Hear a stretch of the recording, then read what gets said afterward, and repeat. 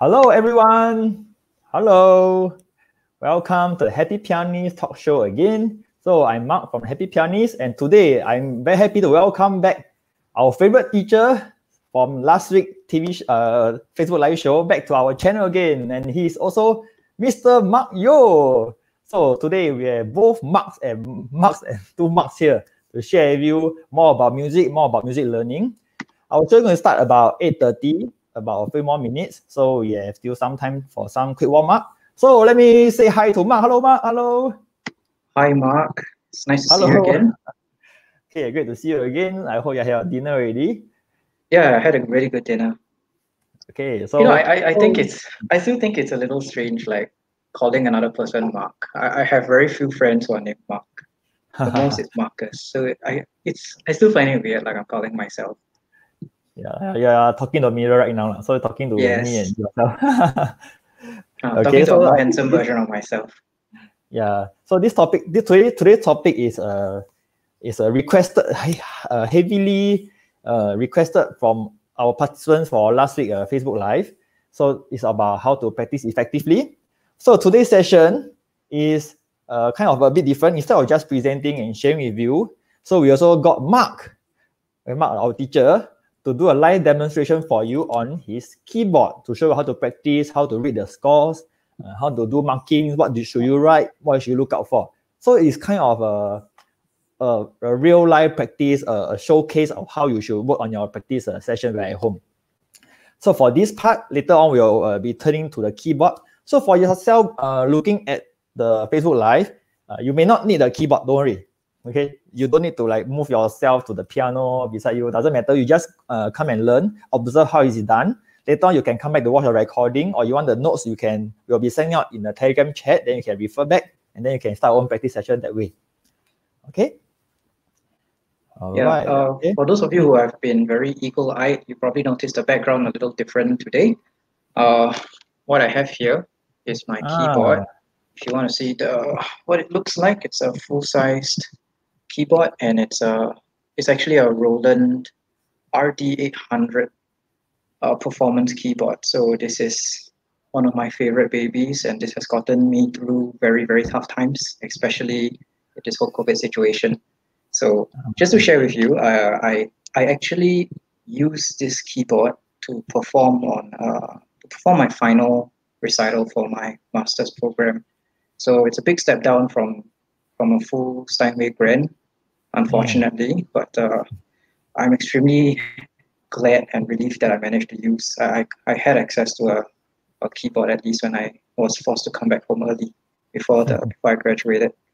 And honestly, I'm really sorry about it, Marc. Like I have I don't think I told you this before. Like I had to come home early, right? And the thing is, the music school bought a new Steinway D, a full 9-foot Steinway D for the spring semester, and I did not manage to try it. I was so close to trying it. The recital would have been the first time playing on the brand new piano, but like everything closed, so I was forced to come back. Wow. So it's unfortunate. So let's say nothing happens, everything is normal. You'll be performing on the Steinway piano for your graduation performance. Am I right? Yes, that's right. That would have been I would have invited people over to watch, and I was actually planning to try out live streaming the recital, even though I think it would have probably been like 4 a.m. here or something like that. But at least, people can still watch the video after the live show has ended, right? So that was the plan, but no one expected saw this coming. All right. Okay, so we are about 2 more minutes. Oh, you're 2 minutes to 8:30. Very good. Okay, so if you are streaming in right now, today's topic we'll be talking about how to practice effectively. So practicing is part and parcel of being a musician. All teachers, all students, we know something called practice. We don't say we love to practice. We all need to practice, correct or not? Okay? We may not like it, but we all know we need to practice. But how to practice correctly, effectively, in a way that you really use your time well, that you practice well, that will be helpful to you. It's not about sitting down in front of a piano and play 10 hours a day. Does it work that way? May not be lah. Okay, so today we have Marc here to share with you how to use your time effectively so you achieve more while practicing.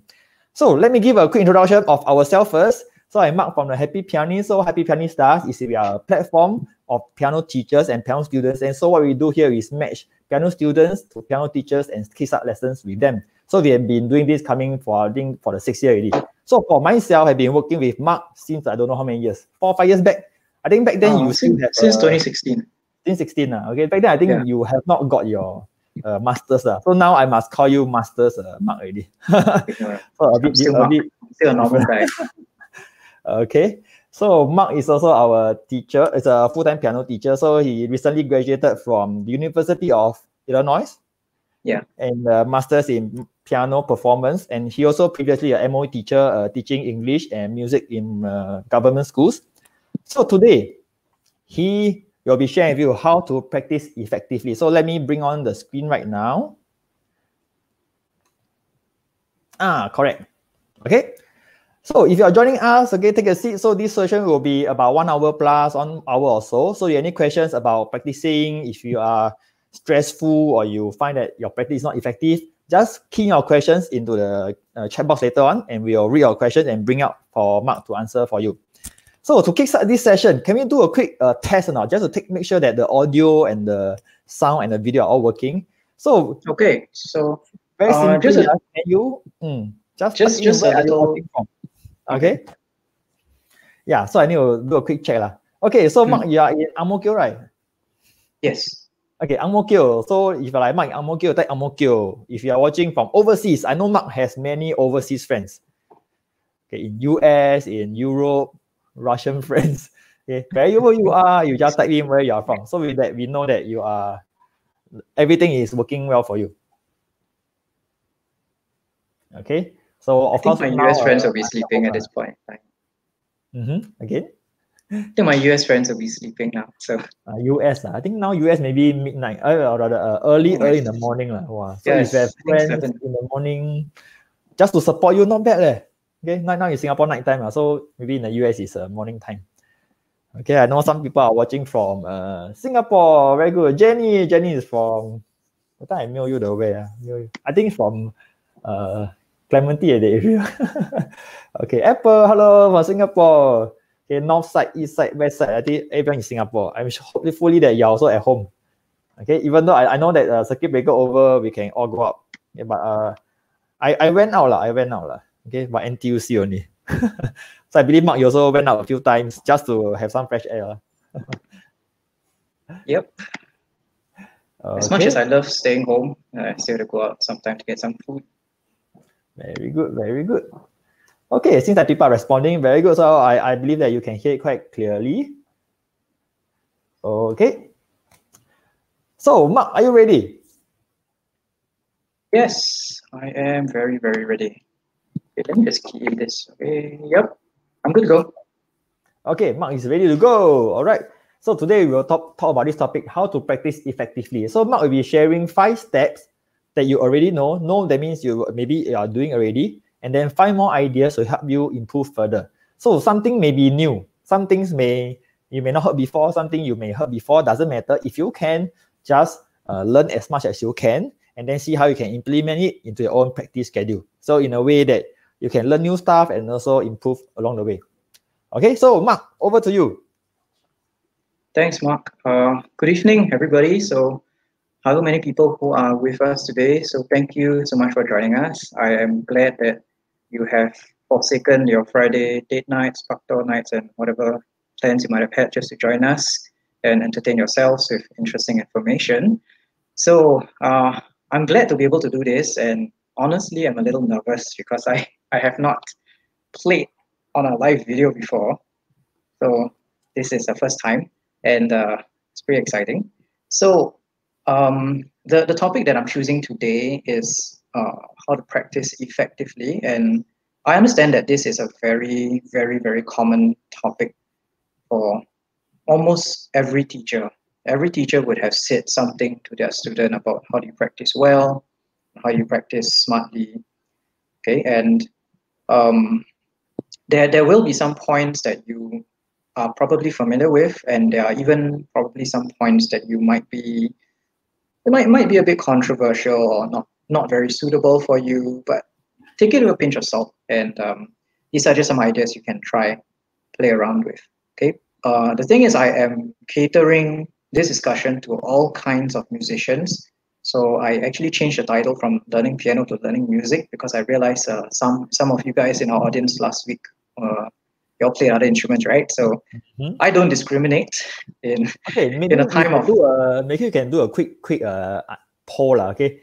So what instruments do you play? What instrument do you play? Okay, Marc is a pianist lah. So maybe you can just key in the chat box below. What instrument do you play? Okay, if you play piano, you just type in piano, it's okay. You're playing, you're a singer, you type in vocal, okay? You're a flute, okay? You type in flute, yeah. So I believe whatever instrument that you key in, Marc can maybe adjust a little bit about his sharing, and then can customize some of his session to address your instrument. Okay, but I believe most of the time we are all what do I mean? Most of the instruments you play, whatever instrument you play, I believe whatever Marc shared with you today is applicable. Am I right now? I believe so. I mean, the exact technique of it might not be exactly the same, but the general idea and the general musical idea is probably similar. So we have flute, mostly piano. Okay, so if there's anyone who plays multiple instruments, raise your hands. I'm a self-proclaimed percussionist as well. I cannot hide this fact, or else there are people who will be annoyed at me for hiding this. Wow, not bad. Wow, piano is a percussionist. So whatever this, you love hitting things lah. I actually do not like hitting things. It's a long story. We can have a chit-chat session one day and we can talk about this. So good. Okay. So strange story as to how I got into this. Wow, interesting. Okay, okay, so most of them are piano and one flute. Apple. Yeah, Apple, nice to see you again. So okay, good. Most of the things you share I think will be very relevant to them. Okay, thank you so much for responses. Right. Hey, Jasper, triangle, don't lie. So we have a brass player today. Okay, very good. Brass and piano. For record's sake, I think I play triangle better than you, Jasper. Okay, anyway, shall we begin? I think we can. Let's go. We can start. So thank you for joining us again. So let's just start off with this. This is there's a lot of things to cover in today's discussion, and it was actually pretty difficult to condense it into like seven slides worth of content, but I tried my best. And if any of you need to just want to take down notes like studious students, feel free to do so, or if not, you could join the Happy Pianist Telegram chat to access the soft copy of this presentation, right? So the first thing I'm going to dive straight into is usually the first thing that I teach all of my students. Okay, so the fact that playing music is basically multitasking. Whenever you play any song, whether it's classical or pop or death metal on piano for some reason, Chinese songs, Korean songs, you are multitasking. All right, so most of the time students like you and me a few years ago, we focus a lot on notes. We focus a lot on rhythm. We want to get all our fingering right. We want to get all our notes right. Okay, and then the next thing is probably dynamics. Dynamics is basically the volume of how loud you play or how soft you play. Okay, and the next items are a little bit more, I would say, advanced. It's something to think about once you get your notes settled. Okay, it's things like articulation. How do you express your notes? Are they short? Are they long and smooth? Or are they jabby, forceful? Or is it heavy or light? There's many ways to express a note. Okay, how you phrase a line. Okay, do you connect it? Or do you make it similar to how a singer sings it? Okay, how you express all of this. Okay, and then perhaps the next two most challenging things to multitask on a piano would be your balance. Okay, balance on a piano is basically how loud are some notes are as compared to other notes. Okay, you can have instances where your right hand is louder than your left hand, or there are some instances where your left hand takes the main tune, the main melody, and your right hand goes softer.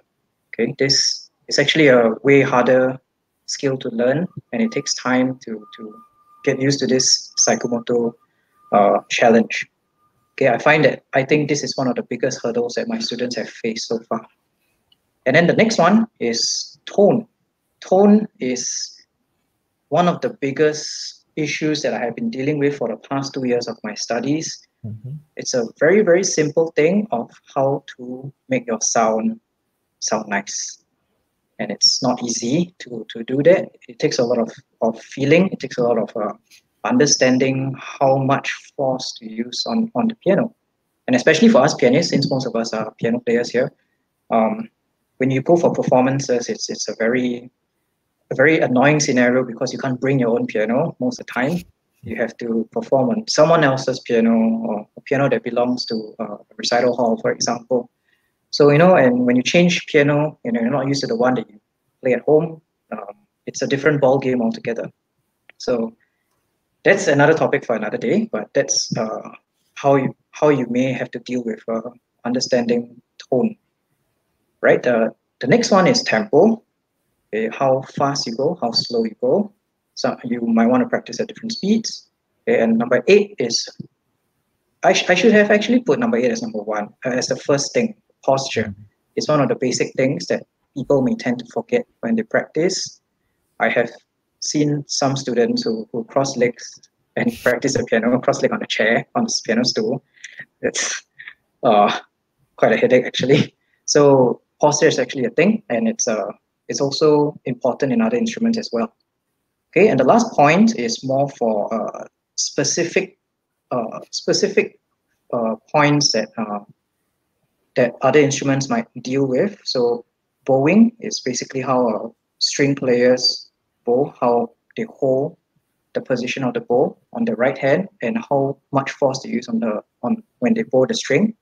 Okay, vibrato applies to all instruments except the piano, unfortunately. Okay, how you vibrate the sound to make it sound nicer. Okay, embouchure is more for winds, woodwinds and brass players, how you form the shape of your mouth before you put the mouthpiece over your lips. Okay, the airspeed and the aperture size more for brass players. How fast do you want your airspeed to be will affect the sound that you get, okay, and how big the aperture of your mouth hole is when you're blowing through your instrument. So all these, okay, but this will be something for Apple. It's applicable for you because you're a flute player. So these are things that you want to take note of when you are practicing. There's so many things, and me just listing this out alone it looks pretty daunting, but there's a way to get past this. Okay, so if you look at all these things, these nine points altogether, it's virtually impossible to pay attention to everything, to all the factors at the same time when you are practicing music. And most of the time, people overlook this thing, and when they practice, their mindset is basically, I want to get this to sound as best as I can. Generic idea, it must sound perfect. That's what a lot of students would like to do. So do I. Everybody wants to do that, okay? But we can't do that all the time, right? So if you are trying to focus on everything, you are most likely to mess up at least one or more. Okay, when you're focusing on something else messes up. Okay, so this is normal. It doesn't mean that you're a bad musician. It doesn't mean that you're a terrible player. Okay, it's normal. It's normal not to be able to multitask, right? So this first point is just to set the stage of this presentation that, music is hard. Let's just face it. It's not easy to play a song well because of all these factors. Okay, so let's dive straight into what you probably know. Okay, for those of you who are piano teachers, you are probably nodding your head to yourself now. For those of you who are piano students or you're learning the piano, you might have heard some of these points. Okay, namely, practice slowly. Don't go at your actual speed. because you lose control. Okay, that's the first thing you usually hear from your teachers. Okay, the next thing is use a metronome to keep time. So what exactly is a metronome? It is a device, or it used to be a device that is that goes tick tock, and it sets the speed, okay, an annoying clicking speed for you to follow. Do you have one? Do you have a metronome to show them, or later on? I used to have a metronome. I used to. Okay, there are three types of metronomes. If any of you are new to the piano, the first one is, if you Google, okay, you'll probably see a triangular box with a stick that goes left and right, like a pendulum. Okay, so that is the old analog metronome. Okay, and how it's powered is that there's a spring that you wind at the side of the metronome to let the devices turn, the gears turn inside, and it uses the physics of a pendulum to swing. Right, and the second metronome, which is a slightly more modern, is the digital one, which most students of the 90s and early 2000s were probably forced to buy by their teachers. And the last one, I mean, in today's, oh, you have a metronome, nice. Yeah, so I brought in one. Okay, so for those who are not very sure how a metronome looks like, I think we can just show a quick one, okay? Okay, I think this is this is a very traditional metronome. Okay, I believe all our teachers or we used to learn last time, we all started from this. Why not? Yes. Over the years, I think Jenny also said there's an app. Yeah. I mean, that's the third one. Nowadays, there's an app. You can just download any metronome app on the phone. Most of them are free. You just need to figure out how to use it. Yeah, I got a story to share. This analog metronome, right? The old metronome was something that my teacher, my professor, forced me to use sometimes during his lessons with me, especially when he got annoyed with me for not sounding nice or being bad at some certain technique. He will make me switch on the metronome on my own, the metronome of his piano, and then he'll ask me to just switch on to the tempo you think you want to play at, and I'll be forced to slowly adjust the thing. And then the most annoying thing about this metronome, right, is the thing about older analog instruments. Once there is wear and tear, sometimes the weights inside become a little bit lopsided. Correct. Maybe because the metronome dropped or something. I don't know. So every time he made me play using the metronome, I get very exasperated. But obviously I can't show it because he's my prof. So what happened, right, is that this metronome, well, the timing is slightly off. It's not exactly tak tak tak tak. It's one of the sides is lopsided, so you get a very very very subtle tak tak tak tak tak. I mean, I'm saying it in a very obvious manner, but something along that line. So I would get very confused, and then if I play according to the metronome, I will sound wrong. But then if I play correctly and I don't follow the metronome, I also sound wrong because I'm not following the metronome. So it was, honestly, that was a big motivation to practice very hard, because I do not want to get to a point where he makes me use the metronome. Purposely to embarrass you. Maybe, I think so. Yeah. Up to this day. Yeah, okay, so anyway, just moving on. Okay. So we will talk about the metronome later on. It's one of my points. Okay, and number 3, you probably hear this the most: practice with your hands separate. Do not play both hands together when you're learning your songs, because it's difficult. You don't have control. The learning pace will be very slow. Okay, so that's the most common one. And number 4, which I think is very, very important, don't run through the entire song or the entire piece. Break it up into shorter segments, maybe in 4 bars, maybe in 8 bars. Okay, perhaps maybe in multiple sections. Like if your song is 2 minutes long, break it up into 4 segments of 30 seconds. Something. Stop at the end of the phrase or something like that. Right, that's very good advice. And the last one would be to have very efficient practice. Okay, so I will dwell into this later.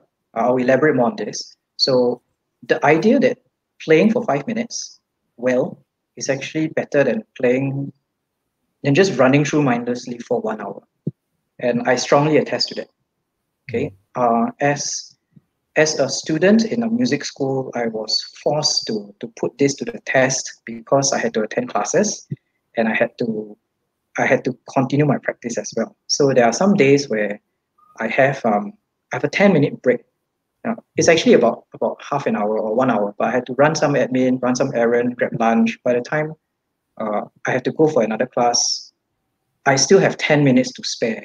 So what I'll do, because I don't have time to practice for the rest of the day, I'll run up to the practice room, okay, and then I will decide exactly which little segment of the piece I want to practice, and now I'll just do it for 10 minutes, and that's all. 10 minutes for practice for the day. It sounds like I'm almost breaking the law as a music student, but sometimes, sometimes when you are so packed with things, with commitments, you have no choice. You have to still get it in. You have to still sound good. Oh, very good. That means 10 minutes work for a student working on his master's degree in music. So you see, it's not about the hours of practice, it's the efficiency in that few short minutes of practice. So this part, I believe later Marc will demonstrate for you. He also have a sample score to show you how to take notes, how to look out for parts to indicate and so help you in your practice. Okay? Yeah.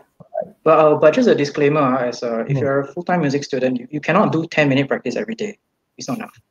You will not pass your music program. Okay, this is just in desperate times. Okay, so moving on. Okay, I now have 5 other ideas, okay, that can be adding on to the previous points about what you probably know.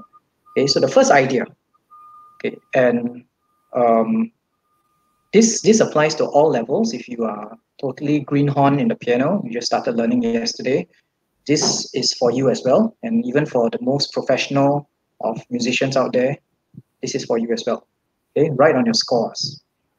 There's no harm writing on your scores. Use a pencil, use a pen, doesn't matter.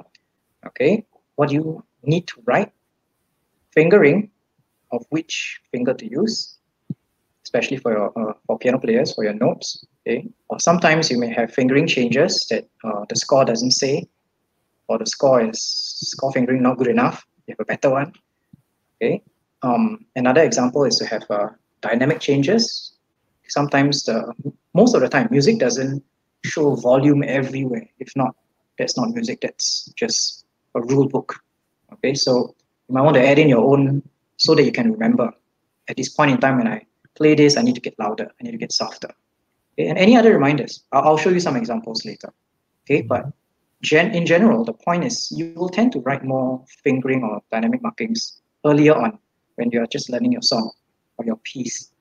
Okay, but as you progress along, you get better with your notes, your rhythms. Okay, just like what I showed you in the first slide just now. Okay, you will start to write more high-level things like expressions, musical expressions, and detailed articulation and phrasing as well. Okay, I'll show you the example later. Okay, so, and the last thing for this is that if you play slowly, I know some piano students will argue with me till the cows come home with this point, because they refuse to look at the score. They like to look at their hands. If you play it slow enough, right, you can actually look at the score and be reminded of what you wrote. And being reminded of what you wrote is practice, because you are developing a good habit. Okay, so I will tell you about playing slow later. Right, so here I will share this. Sorry, I better share this screen with you. It's good. Okay. So you'll be sharing a music score, am I right? Yes. Okay, so Marc has prepared a sample music piece, and he will share with you how to take notes, how to draw your music score. So this is a digital, I think it's a software that allows you to feature your music score. Oh, this is just a PDF. Just a PDF document. Yeah, I'm changing to digital because I don't need to carry so many books for my lessons. That's why I switched to digital. Not bad, safe environment as well. Okay, do you mind make it bigger, like zoom in? Yeah. Okay, so just to give you an example, this can you see my mouse? Oh, okay. Okay, I think they can see. They can see. Okay, if you can see Mark's screen, you just type in can see. I can see. Okay, because he's going to use the mouse to draw and point out things on the screen to show you where to look up, what to write, and so on. Yeah. Okay. Yeah, it looks like people can see. Great. Yeah. This thing is basically I decided on a tempo marking on how fast I want to practice. This is the practice tempo, between 110 to 132 beats per minute. Okay, so first thing, most of the time you will see things like be soft, don't go so loud. Okay, don't whack the note. Okay, do not jab. Do not jab. Apparently, I got scolding for this last time. But I didn't fake this through. Okay, like this was something that I learned 2 years ago, 1.5 years ago. So all these instructions are real. Okay, so don't rush. Okay, the ones in red were actually written earlier when I was learning the piece. So this is an example of some fingering changes. 5-3, 5-3. I didn't like it, so I changed it to 1-3, 1-3 instead. Okay, get louder. These are dynamic markings. Okay, so this is an example of how you can write certain things in. More examples of fingering changes. Cancellations. I don't like the fingering change. All right, so yeah, and if you look at the blue color ones and eventually the purple color ones, those are done later. So the score doesn't look so dull. So they contain maybe higher level things like roll the arm, don't accent this because, yeah, that's bad. Sound like a cello, sound like a boat cello, things like that. When I look at the score and when I practice it, I'm reminded of this all the time. And when you're reminded, you get a good sound in your head. And when you get a good sound in your head, you get better. That's the point. Okay, so here's another example. This is a more extreme one. And because I used this for my recent final recital, I have very terrible advice. Not terrible advice. I have very good advice here, although some of them are pretty harsh. Longer trill, too slow, trill faster with all caps because I kept repeating the same mistakes. Rehearsal tempo. Okay, and certain things that I need to remember to get my head straight before I even start the piece. These are some examples. Use the shoulder. Don't break this part. Suddenly loud. Okay, so these are some examples, right? So if any of you have certain comments or things, experiences that your teacher forced you to write certain things or questions about writing, do feel free to write in the comments as well. I know not everybody uses digital scores, so by all means use pencil on your own hard copy. If not, just get color pencils, it's fine. Okay, I got a question. I think this question can be quite common. Sometimes when you teach, right, you write as a teacher, you write the notes for your students, emphasize on this and that. Sometimes you do a change of fingering. Then sometimes the students like to rely on the numbers to play the notes. So end up when they go home, they write the notes with all the numbers. you know what I mean? Then the whole music score is numbers or something that they can relate. So they look at the numbers and play the music. Okay. Don't feel guilty Okay. If any teachers or any students doing this, I think it's very common. Sometimes we want to be faster. So since we can read numbers faster, so I write everything numbers, and then I just read the numbers and play the piece But also means once you remove the numbers then it's like back to square one. They can't they struggle to read the notes again. So what's your thoughts on this? Honestly, I have not had a student like that, but I had a similar situation where one of my students, I found out because this particular student likes to voice his or her thoughts. So I actually heard him or her singing numbers before. So she say out or sing the numbers. Then I was like, but she didn't write all the numbers down, or he didn't write all the numbers down in the score. But I think it's similar to what you're saying. My advice is don't do that. Okay. I don't really recommend it because I don't think numbers is a reliable system. Okay, because once you get to a higher level, when you need to change fingering so many times, how are you? Okay, just a simple example. Okay, 1, 2, 3, 4, 5 is your fingering, right? Yeah. Not all the time you're going to have 1, 2, 3, 4, 5 and maybe turn one time. Sometimes you have to turn so many times, right, that the number just doesn't make sense anymore. It just looks like some chain of random code. So as you get to a higher level, you will start to find that it's going to be very uncomfortable to understand your numbers.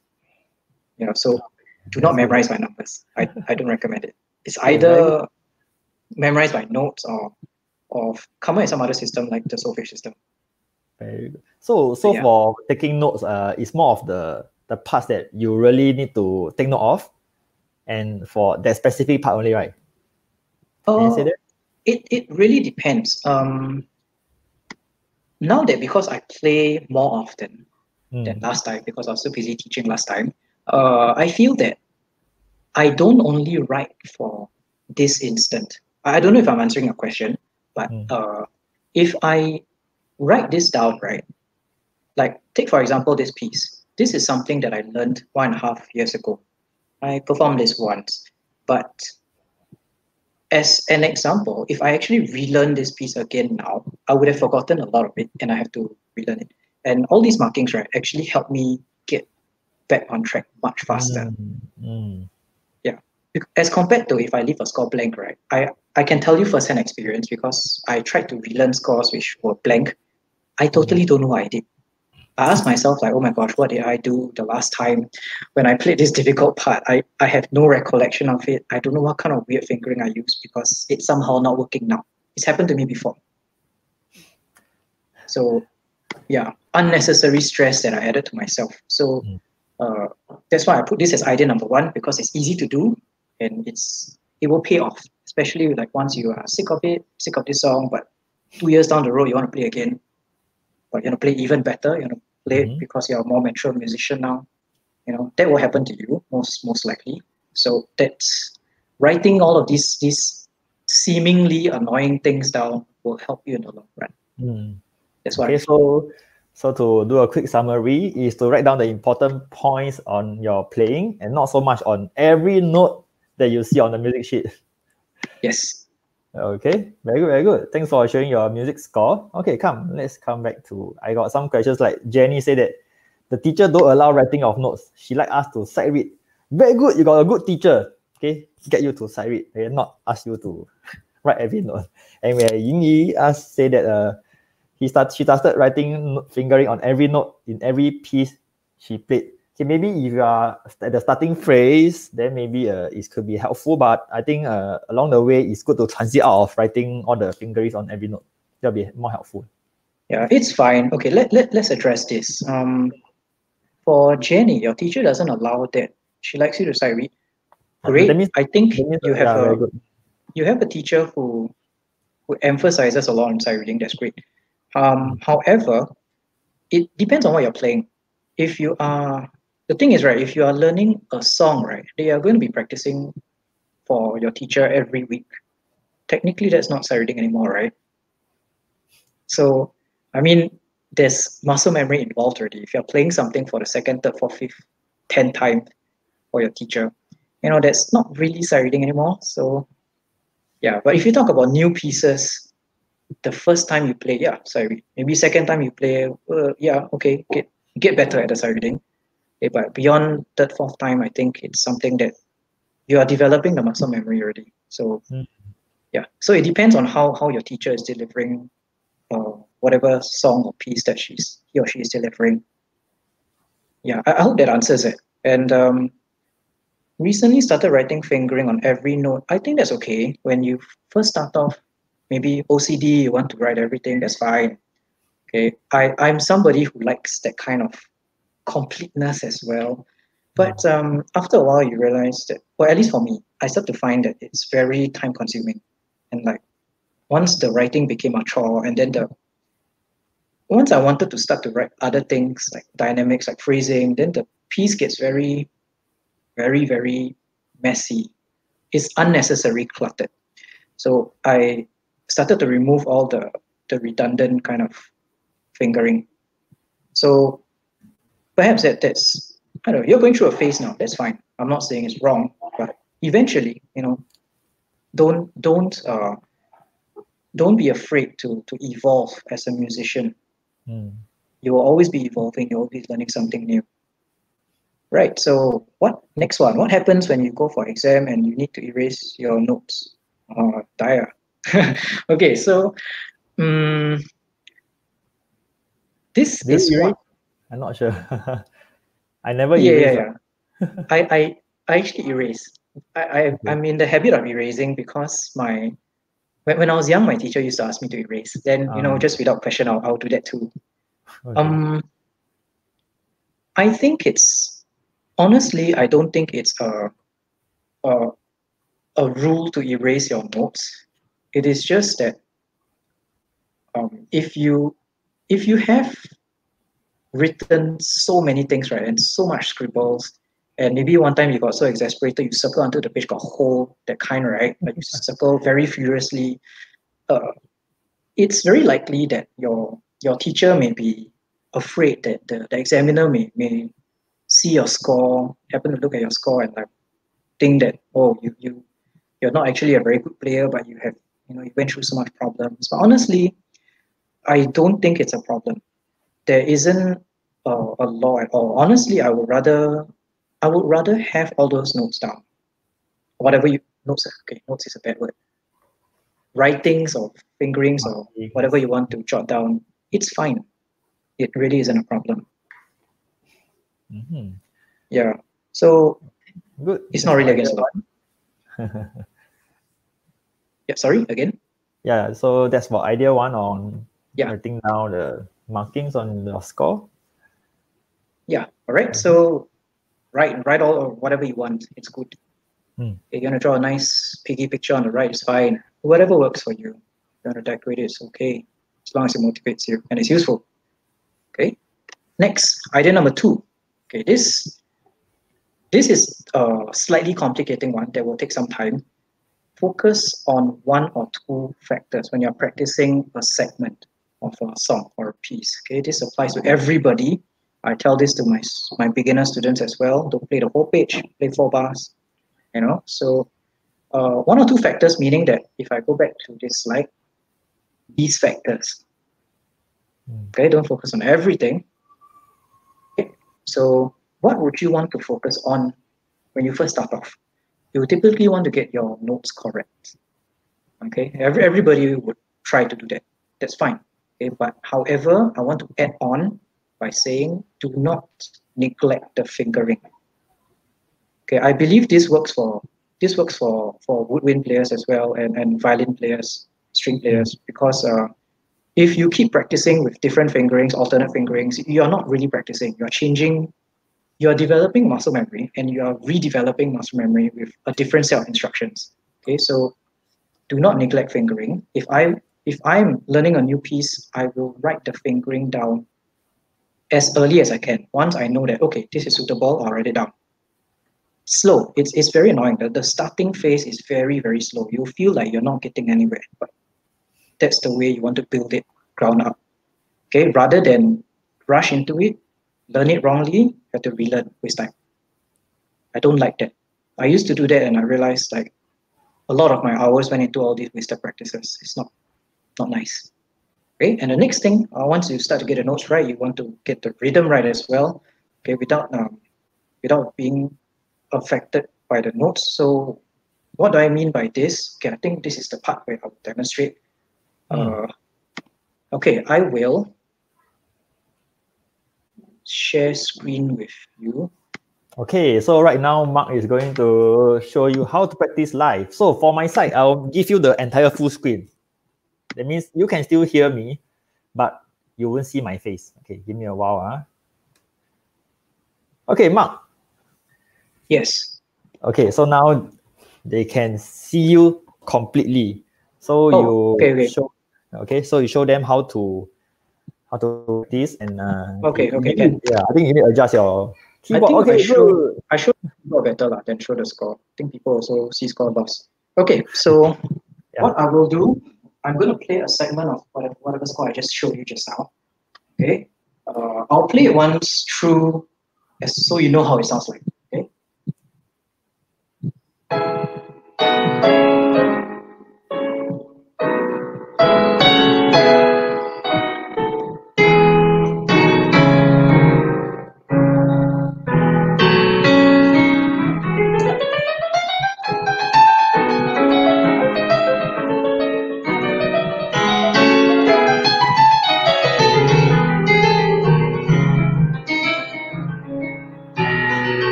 Okay, so that's how it's supposed to sound like eventually, but you will never ever sound like this the first time you play.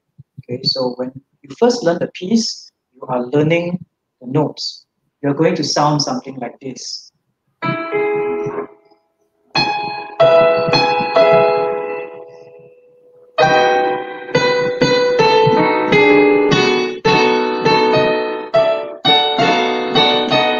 Get the idea? So more often than not, you probably sound like this. So really, really take your time with this. So use this time to get it right. Once you slowly figure out where the fingers want to go, this is coming down to here. Then it comes down to here. Nope, nope. This, go back. Figure out the fingering. Okay, I want to use this, write it down. Okay, you realize that you're not playing anything coherent now. That's normal. Okay, you want to get it right first. Okay, so that's the first step. Okay, the second step is to focus on the rhythm. Once you kind of, this level 2, once you kind of got the notes right, you want to make sure your head is hearing it right. Okay, so get the rhythm right first or second. So even if you make a mistake, this time you focus on not stopping.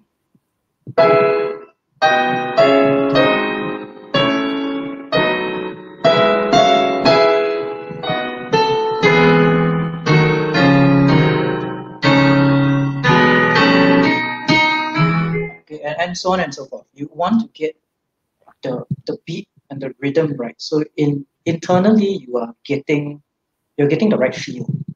Okay, so notice step 1 and step 2 is really very different. The notes is really the building block, and the rhythm is more of the feeling of where the notes are placed against each other. So when I play rhythm, right, notice that I just ignore the wrong notes. I deliberately play a lot of wrong notes just now. So that's an example. Okay, so don't be affected by it. A lot of students, the moment they hear wrong notes, they freak out and then they will stop. And then they try again and then they stop. So in a sense, I feel that they are kind of denying themselves the chance of practicing rhythm, the chance of hearing the rhythm correctly. That's why I feel a lot of students that they struggle with rhythm more than they struggle with notes. Because us Singaporeans, we love to get notes correct, like the content must be correct, that kind. All right. So focus on the rhythm second. And the third thing, once you start to get these things going already, you keep practicing, it's slowly starting to get better. Then look at the score again. Start to notice things like your dynamics, volume. Notice your articulation. Notice how you phrase the notes and expression. Okay. If you can, sing the line out. Okay. So for example, in this piece, okay, it sounds something like da, da, da, da, da. You kind of drop. It's a line that's coming down. So it's almost like a sigh. Da, da, da, da, da. So you want to get softer. Okay? If you want to really express it, you get softer. And then as you go on to the next phrase, da, da, da, da. So you get a little bit louder as you climb up. It's kind of an instinctive thing if you think about expression. All right. So that's the next step. Okay. As you think about these little details, confirm it with your score. Sometimes the score has the information, sometimes it doesn't. You might want to write it in. Okay. So check with your teacher. Most of the time, I guess teachers are usually dictating it. But I think as students, especially if you're intermediate level, you might want to start listening out for these kinds of details as you get to a higher level, right? And the next thing, I'll go back to the slides later. I'll just read it out for you guys. As your notes and your rhythm and all your expression becomes more autopilot, okay, because by now you have developed a kind of a muscle memory, more or less, then this is where you start focusing on your tone and balance. Okay, so what I mean by tone and balance, when you first learn a piece, right, or a song, when you're focusing on notes or rhythm, you sound something like this.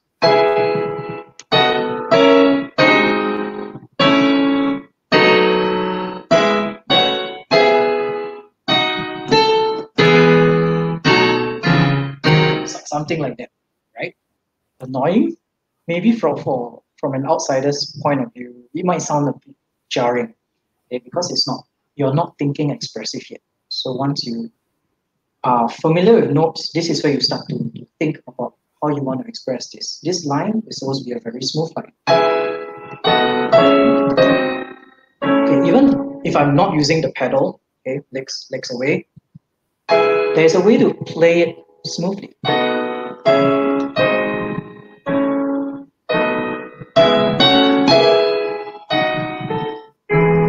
Okay, so if you use a good fingering, the right fingering, you should be able to, by now, as you are learning the piece, if it's correct, it should sound great once you start to put the expression in.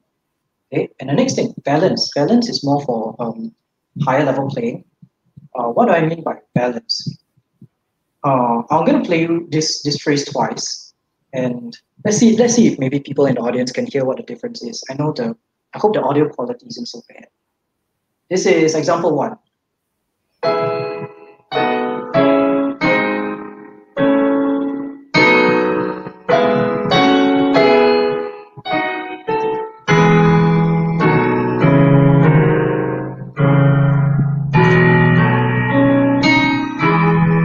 And this is example 2.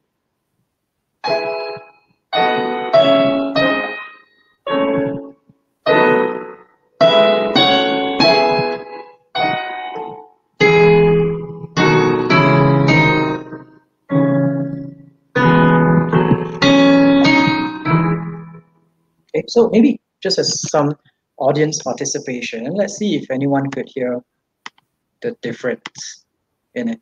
Anyone?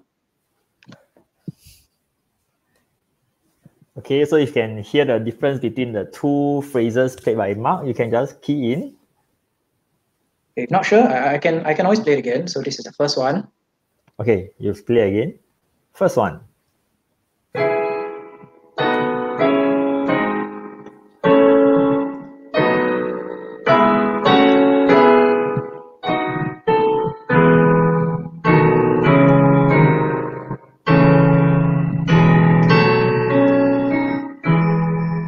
Second one.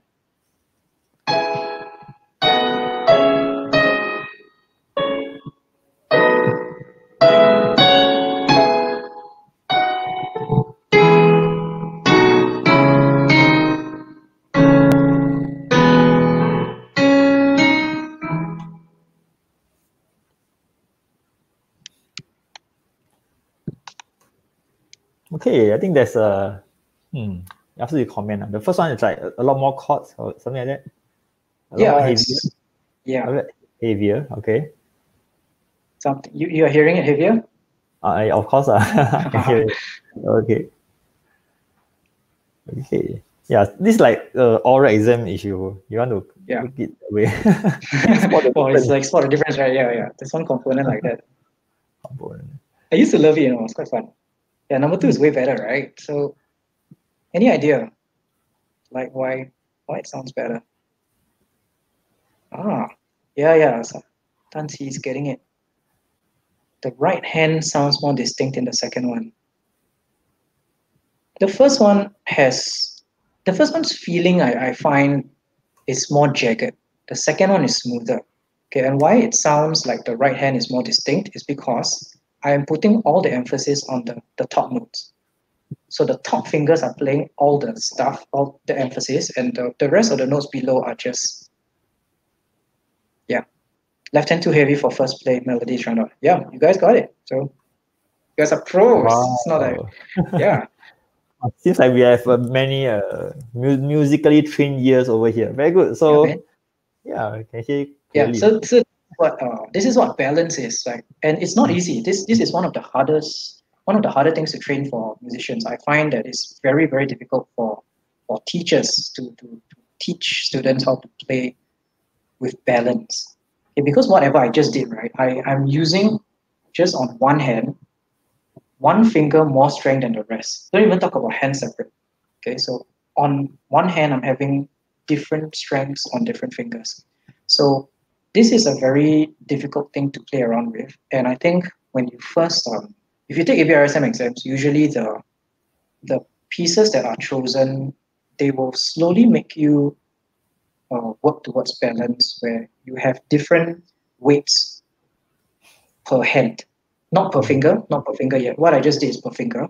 Okay, but you start off with using having more sound on one hand than the other. So that is pretty tough to achieve.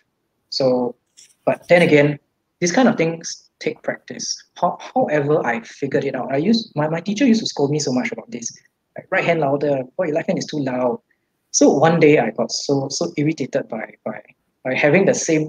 being scolded about the same thing so long, right? I decided to slam the right hand and barely play the left hand. So for some reason, in that frustration, I triggered something that I suddenly figured out how I accidentally figured out how to play with two different balances. So, however way it works, I mean, I don't have a surefire way of solving this problem, because psychomotor skills is different for everyone. So yeah, going back to topic, this is a higher level thing. Okay. Higher level, when I say higher level, I don't mean you must be a grade 7 and above kind of thing. Higher level means whichever song you play, even if you're a beginner, you're a grade 1 level, when you play a piece until it sounds so good, right? Or you think it sounds so good, there's always a way to make it better. And these ideas, balance and sounding nice, is something that newer learners can start to think about, rather than just I've reached this level and I continue playing the same way. That's people can do better at that. I think people are learning music. If you're really interested to make it sound good, you can work towards this kind of idea. Wow, thanks for sharing. Okay, let me do a quick poll. How many of you love Marc sharing so far on piano and his earlier childhood with a music teacher? If you love, you just type I love it. My childhood is being judged right now. Okay, let me go back to the screen. Okay, good. Wow, I'm also learning something here. So as we grow older, now we look back at what we do last time to our teachers. I think can be quite funny. Yeah, looking back, I always think about how much headache I caused my teacher. How rebellious you are also. I wasn't that bad, but I had my moments. Yeah, all of us have. Okay, that's on idea 2. Very good. Thanks for demonstration as well. So just to cap it off, the last point, based on all these factors, right, you want to become autopilot for some of the factors. Okay? And the easiest ones are always the notes and the rhythm. Okay? It takes time, but you cannot expect to learn too fast. Take your time with it. As you become autopilot, you start to think about other things. So yeah, this basically is idea number 2. Okay, so moving on. If not, we'll take forever. Metronome. Okay, this is a very interesting topic to talk about, because I think some people might disagree with me. Okay, the first couple of things is that the metronome, the thing that goes tick tock, will help with your finger control. Okay, especially with fast pieces. Okay, it helps improve your stability. But however, you need to learn a skill, right? And this skill is to learn how to play the metronome first. Okay? Almost every student I have, even myself, when I was a student, I hated the metronome. I think everybody will agree with me. It's this annoying thing that suddenly it's faster than you, and suddenly it's slower than you, and you feel like you're right, and the metronome is wrong. So I used to think that way, and I hated it so much. And it took a long time for me to understand how to play along with it, how to accommodate to this annoying little instrument. Yeah, I know. So teachers love it, yes. I preach it, but my students hate it as well. And perhaps this is karma coming back to bite me lah. When I used to hate the metronome so much. Now you're a teacher. Yeah. So okay, and the thing is, it takes skill to play along with it and to anticipate this thing. But the thing is, once you get used to it, right, you can focus a lot on other factors already while keeping stable. So you are using the metronome to remove one factor, and the factor is tempo. If you're good at it, okay, so you remove tempo, you start to think about other things. Okay, and then the next 2 points, right? Point number 4. This is the very interesting one that I use to practice my difficult pieces. Practice with slow metronome increments. Okay, just now when you saw that I was showing you my score, and I showed that at the very top of the score was a metronome marking 110 to 132. Okay, what I used to do for this piece is that I would play about 2 pages of music at 110. So let me just give an example. So this is 100. This is what 110 sounds like. I guess you can hear it. So what I would do, right, is do this.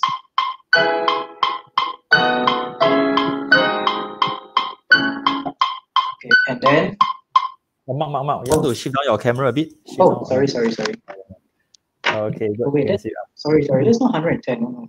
Okay, this is 110.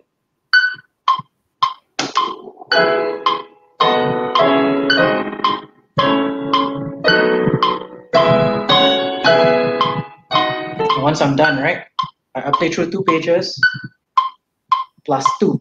So now it's 112.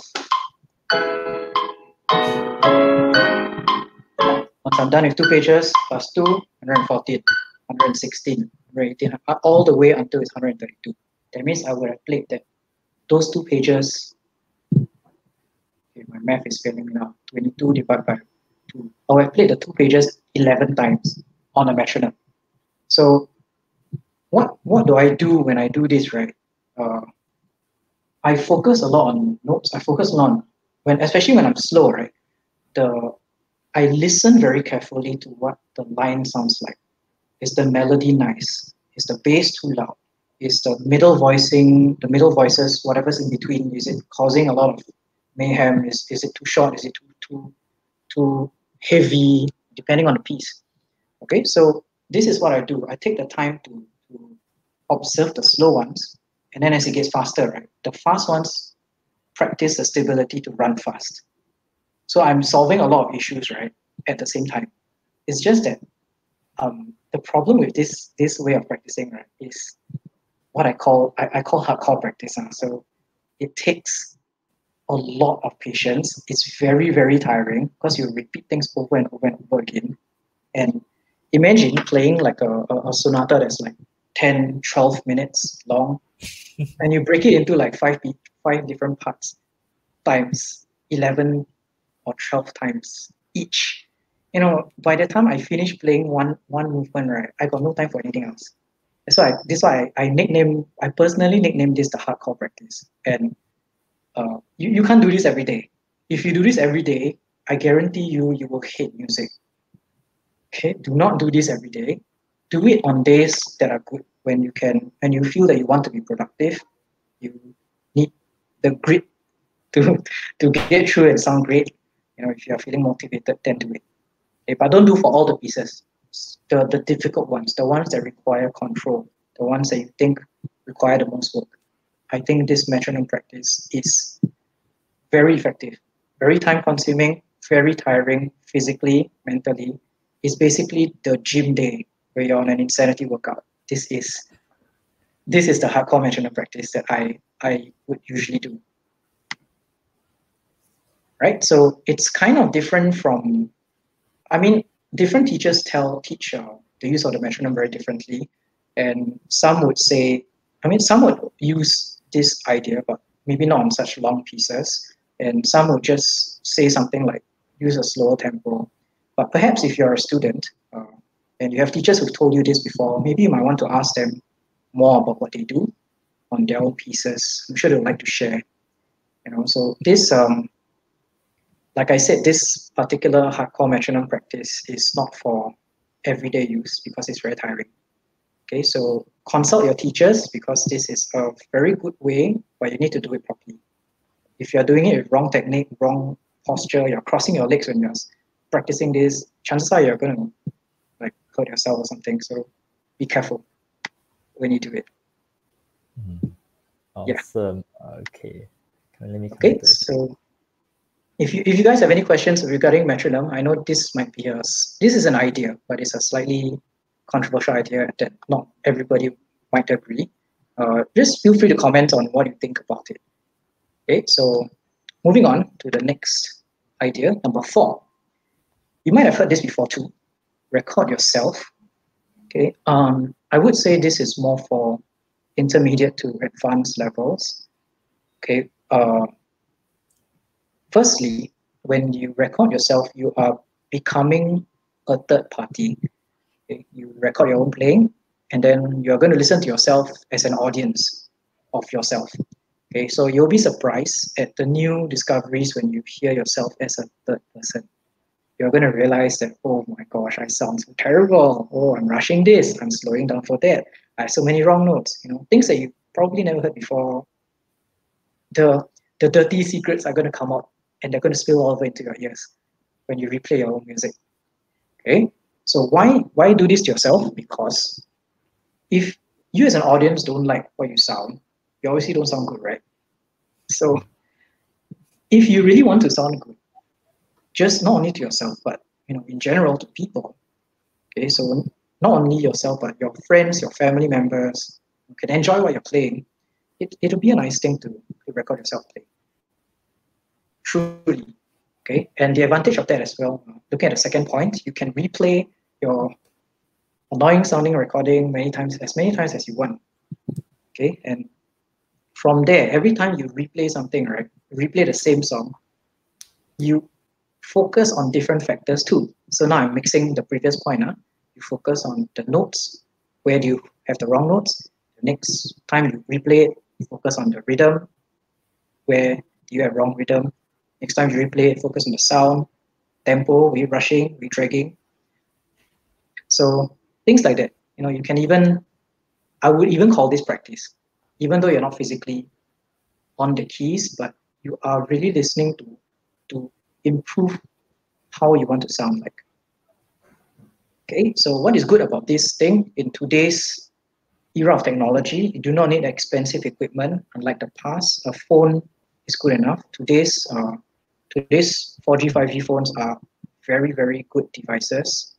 If they can record even the bass frequencies, they actually pick it up very well these days. Okay, the only thing that you probably need is that when you replay, when you play the sound back, I recommend that you use headphones like the one I'm using, or the in earbuds, the one that goes in the rubber, the soft rubber that goes in, so you can hear exactly all the frequencies of sound. Because if you play back the recording off the phone, or maybe off your laptop speaker, the quality may not be there. It may sound very scratchy and sound very, very treble. Okay, so the problem with the technology is not the mic. The mic is fine. The problem with the technology is the speakers itself, that you want good sound coming out of it. That's if you want to listen. But anyway, these in earbuds are very easy to get, right? Well, at least I know whenever I buy like Samsung phone, I change the phone, they usually give a very nice standard issue in earbuds or earpiece. So that's pretty decent, and it's not bad at all. So yeah, I would say it's not, you don't have to invest like the most expensive headphones and all that. It's okay. You just need at least something that has something that covers the ear, or the rubber ones that go into your ear. Those are great. Right? Okay, we have a question. So Tan Chi asked, do you record video or just as the sound recording? It depends. Sometimes I would record sound because I don't want to see myself. But if you want to focus on your posture, you want to take note of your maybe fingering or how you sit or how you look like as a stage presence, then perhaps video is good. If not, don't bother wasting your space on your phone. Video takes out a lot of space. Good. Yeah. Oh, Paul mentioned. This is a very good point. When you record, right? You might want to put it up, Mark. When you record, sometimes try to have as little background noise if you can. So I know you can't control the birds that are screeching out there or the garbage truck that zooms past. Yes, but it's these kind of things can be helped. But if you can close the window, maybe switch on the con if it's a hot day, by all means go ahead. Okay, if you have no choice but to use a fan, okay, at least point the microphone away from the fan, or else you'll hear just wind and wasting your time. Correct.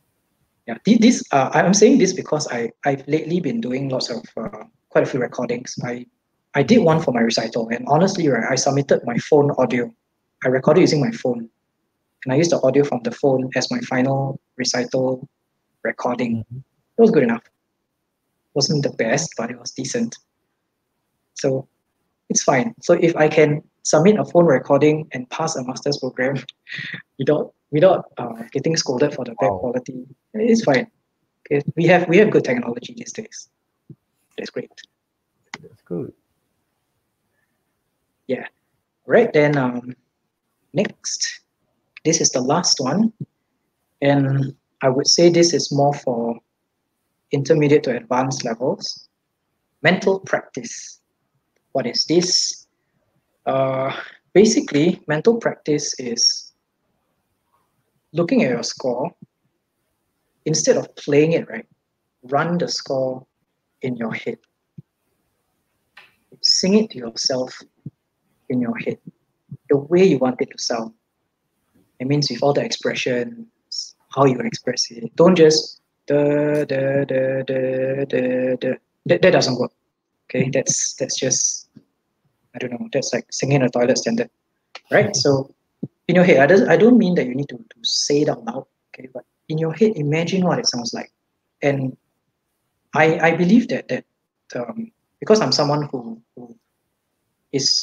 believes a lot in oral skills, like listening skills. Whatever you hear in your head, right, is actually very, very powerful. It's a very powerful tool that can make you improve as a musician very, very quickly. Make you very perceptive as a musician if you are listening to yourself and if you know how to do it. Okay, so what I mean by this, just for example, when I gave you the example of the piece I was playing just now, da, da, da, da, I can hum it like that, but I'm singing it out to you guys. But you can do the same thing in your head without actually saying it out loud. Okay, and these things, sometimes when you pay attention to such details, you realize that, hey, how come I sound so nice in my head, but I don't sound nice on piano? Because whatever you're doing on piano versus in your head is different. This is where you learn. This is where you realize. And this is where you apply and change.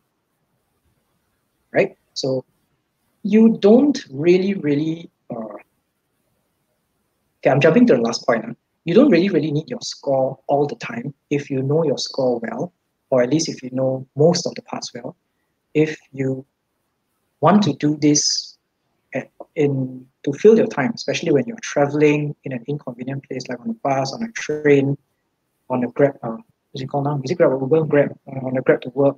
You've got nothing to do, rather than to just surf Facebook, you can think about these things. Okay, I found myself involuntarily doing this when I used to take the bus to and from school, because I was bored and the person beside me had very annoyingly loud earphones that are blasting music. So I wanted my own music, so I just sing to myself in my head. But I don't sing it out loud, so I don't sound like a weirdo. Right? So you can do it in your head, it's fine. Okay, so it's going back to the previous point, the second point, you will notice that sometimes where you need to run, especially maybe faster notes, right? The parts that get blurry in your head, right? You are just you're kind of saying that in your head, rather than a very clear sound. Chances are those are the problematic parts when you play as well. Wow. So it's something to think about. I never ever realized this until recently, within the last year. So it's an idea you guys can try. But if you're new to the instrument, whichever instrument you're playing, new to the point that like not about the instrument, like new as a musician, if you find that these singing thing in your head is very daunting, you do not know what to hear, it's okay.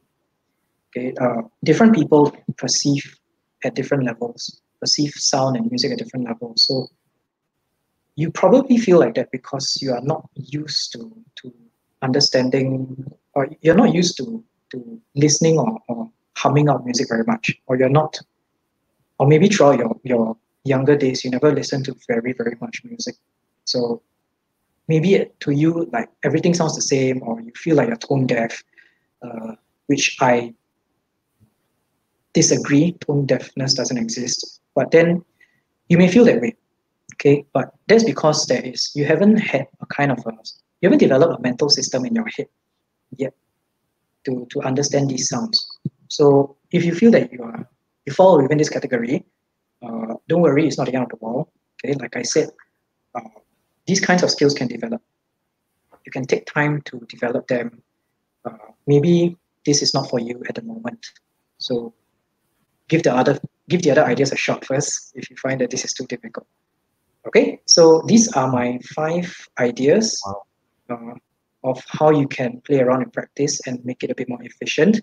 Because if you do it well, you don't have to relearn things. You don't have to waste time unlearning or breaking a bad habit. So like most of these points that I share are all based on these things that your piano teacher or music teacher has already told you about. Okay, so hopefully this is useful, and very big thank you for staying all the way. For most of you, wow, there's still a lot of people here. Thank you. Wow, I'm so glad that I'm entertaining enough for you to spend your Friday nights with me. Wow, thank you, Marc. Thank you for preparing the notes for us. So for those of you who join us midway and you miss out some of the parts, some of the notes, don't worry. We'll be compiling the entire notes, and then we'll be sending out in the Happy Pianist Telegram channel. So if you would like to have the notes, we will just you join the Telegram channel. Once Marc has compiled the notes, then we'll be sending out. So you can go back and refer and see which idea you can work on. So like Marc has shared, some ideas you may have tried before, you are quite familiar. If that's good, then just continue. Then along the way, if you want to try out new practice style, practice methods, just come and try out a few here and there. If you're not very sure, you still can ask your teacher to guide you along, because I believe some of them your teachers already know. Okay, so if any questions, just feel free to key in your questions. We maybe take about 10 more minutes to answer any questions you have. So Marc has purposely have this entire Facebook Live session just on practice alone, just on practice. Okay, so you have been practicing for some. Oh, what happened to Marc? Okay, something weird happened.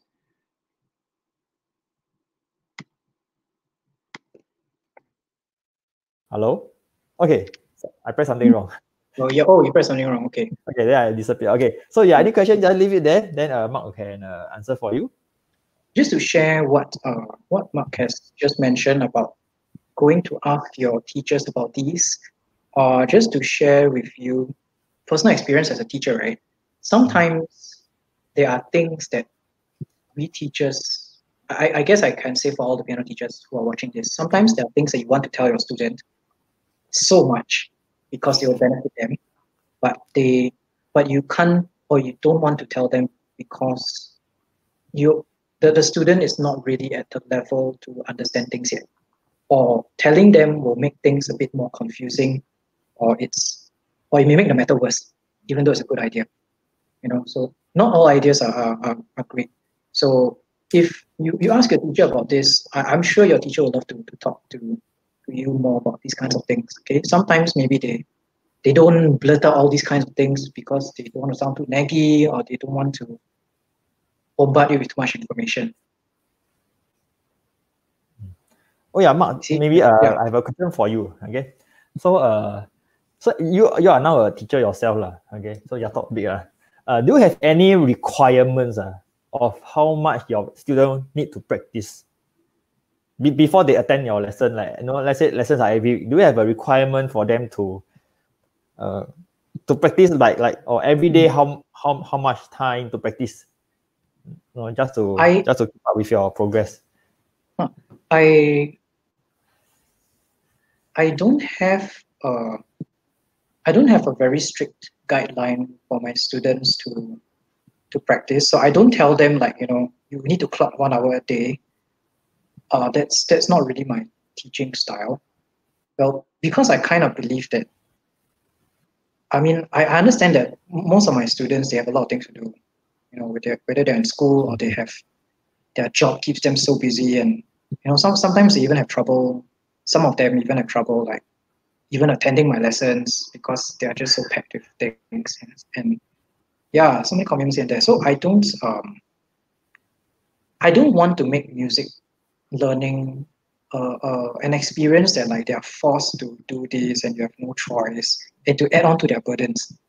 You know, so I don't usually tell people that you must practice this amount of time, but I will usually tell them like, depending on how busy they are. If there's someone who is very, very busy, I'll tell them, you know, perhaps if you can just do like half an hour every 2 days, right? This is just an example that I remember telling someone before. If you can do half an hour for 2 days, right? But you make sure you complete this, so and so, this particular scale, and it sounds like that, and you work towards your piece sounding like that, half an hour enough already. Wow. Sometimes I tell them these kinds of things, but I will be quite specific about it lah. So I don't really believe in telling students very generic things like, hey, practice for 2 hours every day. It's very easy for us as educators to say, you know, because you can just come out of our mouths like that, and it saves a lot of breath. Okay, but I think we got to be careful of what, you know, the more underlying messages we send to them, because just telling them to practice 2 hours a day, maybe especially if you're telling younger kids, right, who are like 15 and below or something, you know, and they're busy with school, they want to play games, they want to play with their phones and whatever. It's and telling them, phrasing it in such a way is going to give them the impression that, hey, music is so difficult. Music needs so much time. You're not phrasing it in a way that makes things interesting. You're not phrasing it in a way that helps them solve the problem. You know, just playing for 2 hours is just an instruction. I find that holds very, very little value, and it doesn't it doesn't solve anything.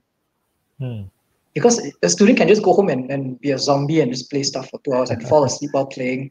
It's happened to me before, but like it's not useful. So it really depends on how they practice, which is why this is a topic for today. And I guess that's why a lot of people were asking me for the last session. Okay, so let's say you talk about this, like don't practice as a zombie, you know, you practice until you really hate piano. So let's say you have a student, okay, maybe a new student who want to start learning from you, and previously this student has been practicing the wrong way, play the piano, play until very boring, you know, it's not making any progress. That means this student really hate practicing, hate practicing. So right now you got a chance to advise him accordingly. What kind of words will you say? Okay, this I say it as a context of let's say piano teachers. Sometimes you encounter this kind of students. They learn from somewhere, or rather their parents force them to practice every day until they really hate all this but they love playing the piano. So they hate practice, but they love playing the piano. So what kind of advice can you tell this kind of student? You cannot tell them don't practice. I cannot tell them. So how can you? Of course. But this is usually the more fun students to deal with, because if you are dealing with students who love the instrument but they're just lazy, right? All you need to do, right, is to just point out the very good musical qualities they have. But because they don't practice, right, they're only like that. So I wouldn't call it a guilt trip, but it's more on how you. This is not so much on making them practice. This is not so much on telling them how to practice. It's more of how you communicate with your student to help them see their own potential. Sometimes they are just lazy, right? Because, I mean, you ask me to choose between practicing and Netflix. Obviously, I choose Netflix, right? Actually, I'll choose practicing, but that's just me. But if you choose, if you have a student like that, maybe they don't practice so much. Not only because they're lazy, maybe they just are like that because no one has told them of the strengths that they have before. No one has, a lot of us are in a society where it seems that the faults are the loudest points of criticisms rather than the good things. And perhaps maybe some students may have had experience with like people, relatives, or friends who have always thumbed them down or say, hey, your scales is so noisy, don't play scales. People who may not understand the craft, they may have had interactions like that are quite detrimental to motivation. So perhaps chances are these kinds of students may have never heard of the good things about their potential. And it's our jobs as educators to help them understand that. We cannot only be sticking to a mindset that my job is to teach you, and there's that. Whether you're good or bad is you're good or bad. That doesn't develop the individual. That doesn't develop the compassionate side of what music can teach.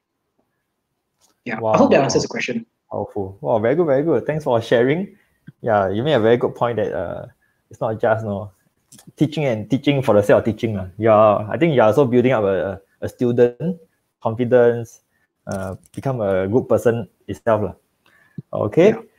Wow. So we are okay. I think it's about 1 hour, about 1 hour 27 minutes. Wow. Thank you so much for joining us on a Friday evening. I hope everyone have enjoyed this session so far. So we make it very interactive. So when Marc say want to talk about practice, so we got a keyboard for him to show us how to practice. So if you love what we are doing so far, you can give us a love shape. So a love shape in the chat box below, so that we know you like whatever we shared so far. And if you love future topics, any questions you want us to address, you want Marc to showcase another kind of performance or another topic that you are interested in, just key in the comments below.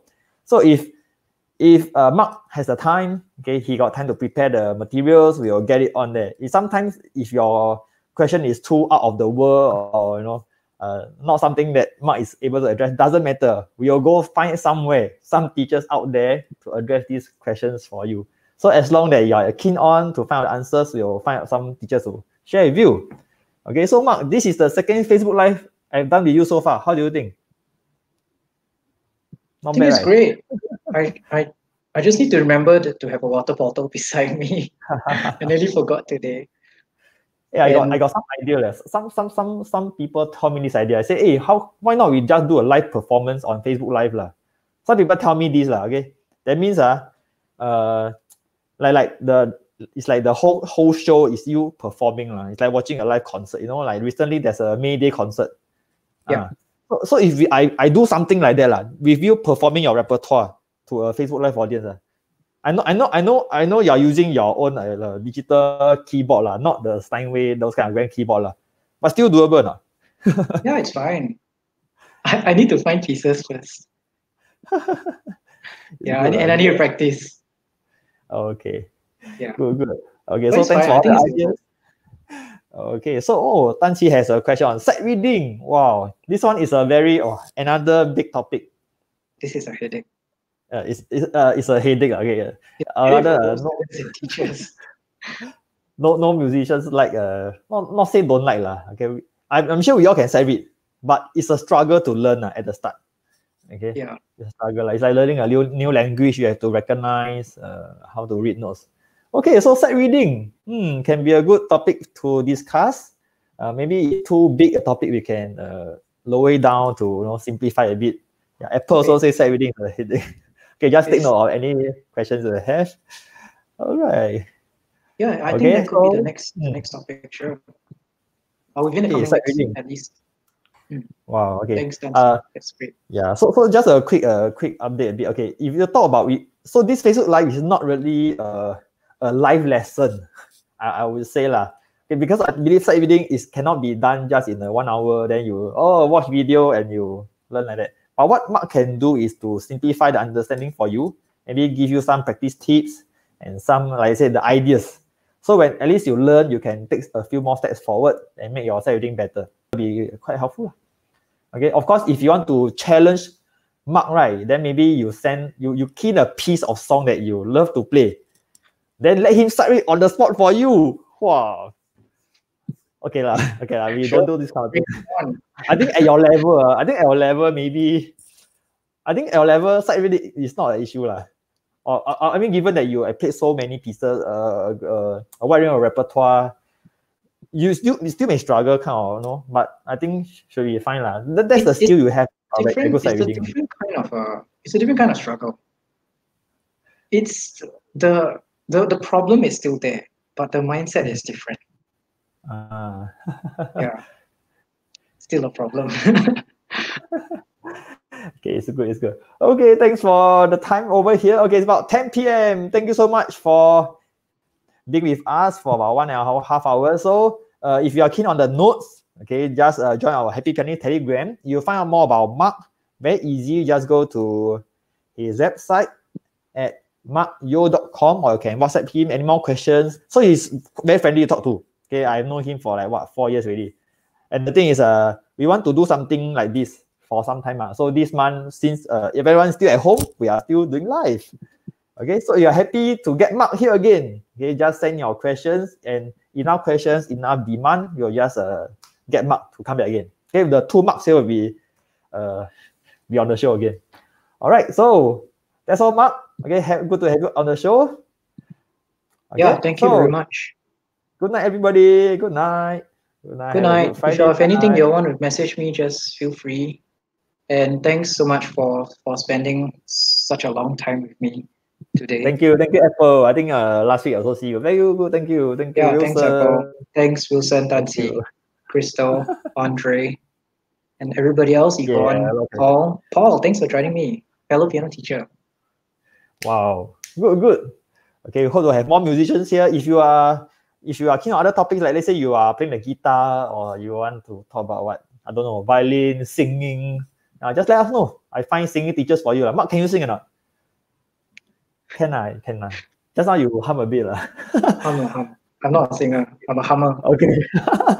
Not bad. So you learn singing or any other topics, then you let us know. Okay, Marc, if for piano, I'll just get Marc to talk about piano stuff over here.